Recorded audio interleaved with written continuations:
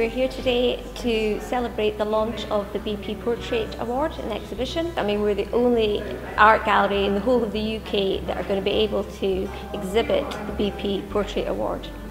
You know, it's such a unique experience for Aberdeen Art Gallery, and for it to be the first time that it's in the BP gallery itself in Aberdeen. But I think during COVID, you know, we've seen the mental health deteriorate for a lot of people, and the power of art to heal and to bring people together is absolutely amazing. The diversity of the types of portraits and the locations of these portraits I think will be spellbinding for a lot of people. This exhibition showcases why portraiture is relevant today.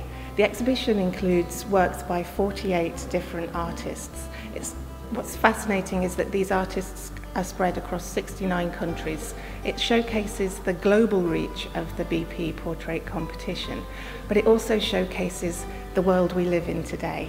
Yeah, I mean, I would encourage people to book a slot, because they're going to go fast, because what we have in here is world class, and you know, there will be no better examples of portraits around the world than you can see in Aberdeen City Council, in our art gallery, in our new BP exhibition hall. I think it's tremendous.